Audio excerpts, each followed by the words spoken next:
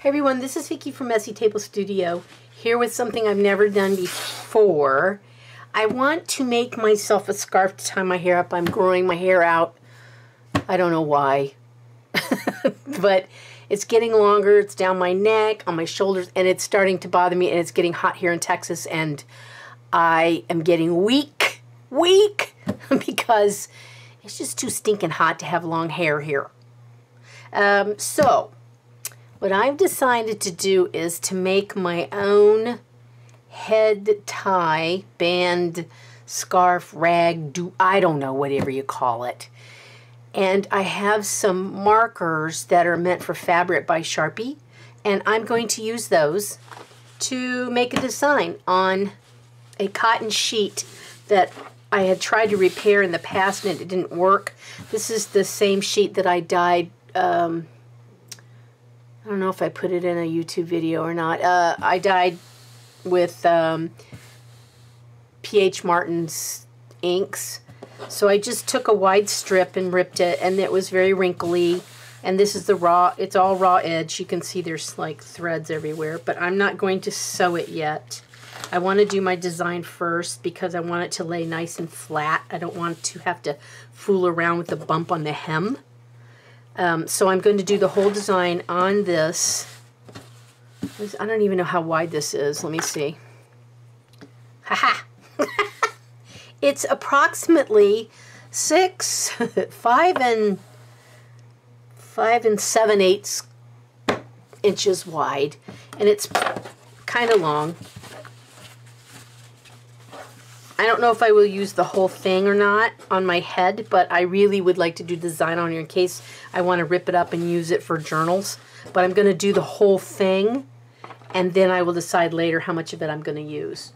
So I'm trying to think of how I'm going to do this. I think I'm just going to pick a design and start drawing and filling it in. So most of this will be fast forwarded because honestly it's probably not that intellectually stimulating for you.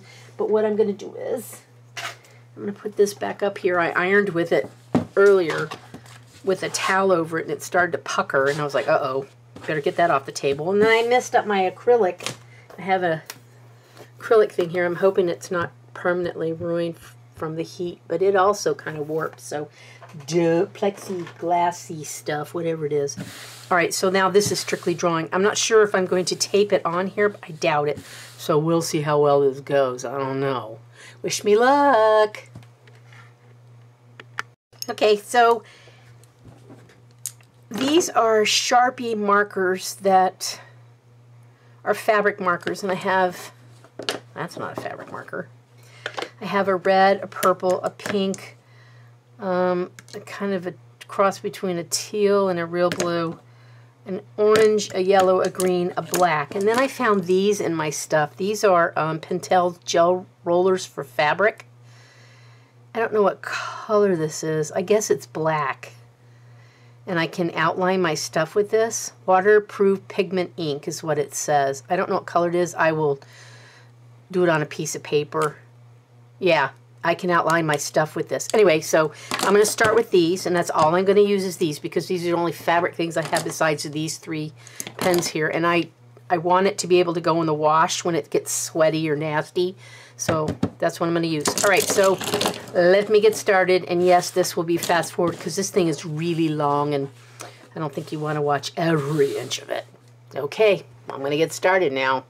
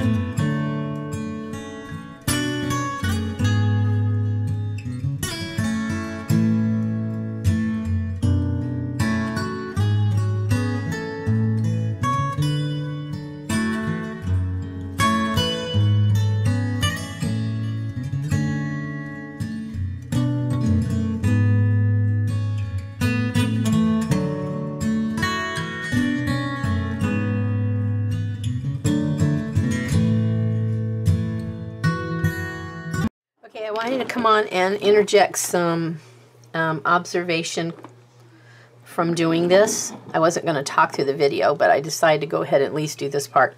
So what I've learned from this is Sharpie colors, these Sharpie colors, some are more neon colors like the orange and the pink, which I don't particularly care for, but you know, it's what I have and it's what I'm going to work with. So starting out with that, that's fine. You can't do a lot of highlights unless you draw it on with the black pen first. Right? Okay, so then I decided I would draw stuff on with the black gel pen first. Then I would put on one layer of dark color and then go back with another layer on top of that to try to make highlights or some kind of a dimensional look. Then as I'm sitting here painting, I'm thinking, well, I got a lot of white space, so I need to do something about the all white space on this. I thought, well, okay, I'll use these bright colors and then I will take tea and I will tea dye this thing. And then I thought, oh, what a pain. I really don't want to do that. Although I would. But I decided I probably was too lazy for that. I didn't want to do it. All right, then I remembered I have the P.H. Martin India inks, and I thought they are able to be washed. And I thought, well, why am I doing this with just restricting myself with the Sharpies? So then I mixed up some of the India ink with water and watered it down, and it does give a lighter color, and no, it doesn't come off. And then I thought, well, I would like a background. I don't think I want all white. So then I diluted the teal. Yeah, this is the teal. Oh, it says green, excuse me. This says green, but it looks like teal. And then watered it down with water and then just kind of tapped it on. Now when I did it on dry fabric, like this end, I was really scared it was going to mess up the Sharpies, but guess what? It doesn't. It doesn't really bleed that much into the Sharpies. You see very little bleeding into the Sharpies, and if it's only a teeny bit, it's no big deal. And if it's a lot, it's no big deal either. This is an experiment anyway. But I like the way it looks. I'm not sure if I had done the whole thing in the dye first, I would have gotten the same vibrance from these colors. But I'm thinking maybe even so, I still might tea dye this to kind of tone it down a little bit because it's kind of bright. So I'm continuing on with the paint, but I have other chores I need to attend to today.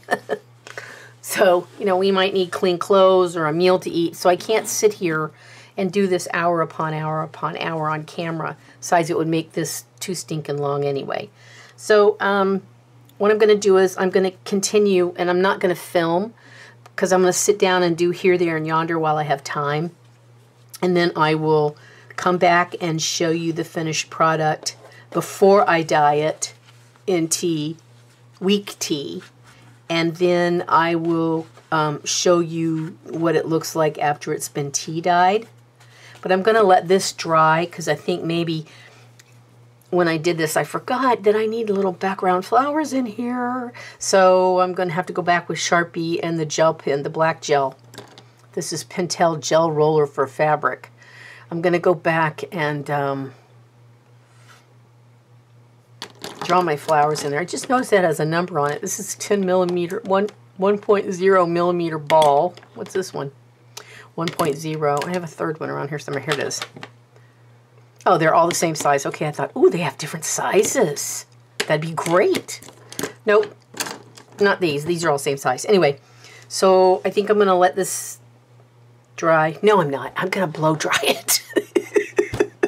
I'm not going to lie. I'm going to blow dry it. See what it looks like. All right, I'm going to do that, and then I'll see you guys in a little bit. Okay, so I told a big fat lie. 2 lies in this video. First one was, it doesn't bleed on Sharpie. Guess what? The India ink, I spilled it out of this little daisy tray that I have here. This, I forgot it had stuff in it. I was trying to move it closer to me, and when I did, blah, blah, blah, right on there. Yeah, who cares? It's going to be in my hair. But it is disturbing. So if you don't like these kind of mistakes, you just put in hours and hours of work, like all day on this, and you don't want to toss it because it's not perfect. I'm certainly not going to. But I did get out of cleaning the garage, just saying. All right. Okay, so I put this on my head, and I'm going to cut this off because I'm, like, over it. As soon as I finish filling in this last little bit, then I will heat set it. I don't know if it has to be, but I'm doing it. And then I'm going to sew a seam all around it because I hate these strings. They're driving me nuts. And I had every intention. I knew that flowers would be bent over the edge, and I really don't care. So it's almost done. I'll be back for the next phase. Okay, so I can't remember. I can't remember the last time when I recorded what I said. All right, so since the last time I recorded, I did at least sew the ends of the cloth. I at least got that done, and I cut the threads. Aren't y'all proud? Yay! Okay, so I hate to sew. So what I'm going to do tonight is, instead of using straight pins, I'm just going to go along here and fold up the edge. I don't know if I want to do it over and then over again. I feel like that's overkill. Over and over again is overkill. All right, anyway, so I'm going to fold the edges up. And so, see, I didn't do anything to the raw edge. I didn't tuck it under. And this one's really big. My mom used to have a serger, but I gave it to my niece. But, you know, I don't know if I need to double sew it here or what I need to do to... I really don't care. This is just for me, and I'm just playing around to see what the fabric markers were like. So here it is. And when I was looking at it, I was like, I like it from here down. The rest of it, I'm like, yeah, it's okay. See, when you start, you're very enthusiastic in the beginning, and it's very busy and crowded and lovely, and then you're like, oh my God, there's so much space in here. And then we had the spillage incident. And at the end, you're like, oh, phoo, I'm done. So, let me show you what I did. I cut off the end of it. And I'm a nincompoop. I started drawing on it right away. I should have left it on the end and finished it. Anyway, so I'm going to spend tonight ironing the edges and deciding what I want to do about this. If I want to eyeball it and do it this way and then sew it back again, I have a feeling that I'm going to need to do that because this stuff unravels and is very stringy. I didn't really want big, bulky seams and stuff on it, but I might have to because you can see the strings are just going crazy. Anywho, I just thought I'd show it to you so you can see that it is finished. And I didn't work on it last night for a while because I had to let it dry. And I wanted to dry it without blow drying it. Heat gun. Using the heat gun side, not blow drying. It's not hair. Anyway, so I'm going to do the sewing. And then I guess I will be back for the end of the video with what it looks like all sewn. Now, remember, I do not like to sew. I can do sort of a sewing thing here. I can sew paper fine. And I can cut strings, but anything other than that, I have no clue what I'm doing. And I took home ec like in the 1900s. So it's going to look pretty bad, I think. I'm hopefully optimistic it only looks pretty bad. All right, I got to iron and sew. I'm going to watch true crime stuff. And then that's why I'm going to not record it, because then I'll have to mute it and fast forward it and blah, blah. So just going to iron and hem and sew and be done. I'll be back. Oh, mercy. Okay, so I finished sewing the edges. I hope no one who sews is watching this because you will be like, Lord, that girl cannot sew. I tried to tell you. It's really horrible. I do not sew. I went off the edge and then back on, and then had so the second row. And okay, so the whole point of this was just to make a nice little scarf to wear on my head. I went in the bathroom and tried to tie it on. It doesn't fit. It does not fit. When I cut off this extra edge, that's the edge I needed to make the ends of the bow stick out a little bit, so now it's too short. I have to start all over. I don't think so. You know, Walmart makes lovely headbands and clips for long hair. I don't know what I was thinking. Anyway, so I proved that a regular bed sheet, a white bed sheet, makes a great canvas for these Sharpie stained markers. They say they're stained by Sharpie fabric marker. And I noticed something cool last night when I was working on it. These tubes were clear, and then they put the logo and stuff on top of them, or it's imprinted on it. But the cool thing is that you can see if you have any ink, because the top part of the logo is empty. You know, you can see through the tube, and you can see the pink ink floating down into the tube. So you know when you can't see any more ink go down when you're writing with it, it all gone. I discovered that because I'm such a rocket scientist. Anyway, so it bleeds through. I mean, it's a Sharpie marker. Come on, we all know it bleeds through paper. Why wouldn't I think it bleed through material? But it looks pretty cool. I mean, it doesn't look so ugly on the backside. I mean, it's kind of indistinguishable, the detail and stuff on the backside, but it's okay. I don't really care. Now that I know it doesn't fit, I really don't care. Anyway, so this is the backside. Even with the P.H. Martin's ink, it's not horrible. Now you can see where the big spill was right through here. It like spilled right in here. I said a few choice words when I did that. I won't repeat them. Anyway, so there it is, all done and doesn't fit. I have to laugh because now I realize I am determined to get one that'll fit. So now I gotta do this again. Oh. You know, I might put this around a journal and tie it in a bow and call it a day. When I tell y'all in the last video that sometimes the way you picture it's going to turn out is not always the way it works. All right, so there it is. Hours and hours and hours of drawing and painting and and 10 minutes of really bad sewing. I don't know what to do with it now. If y'all have any suggestions, please put it in the message section in the comments, because I don't know what to do with it now. Maybe I should rip it, cut through the childish sewing, and rip it into shreds and then use it for closing journals. I mean, I don't think it would be a horrible thing to have a flowered, miscellaneous, colorful flowered material around a journal, right? Although it's not my thing, but I can't wear it on my head.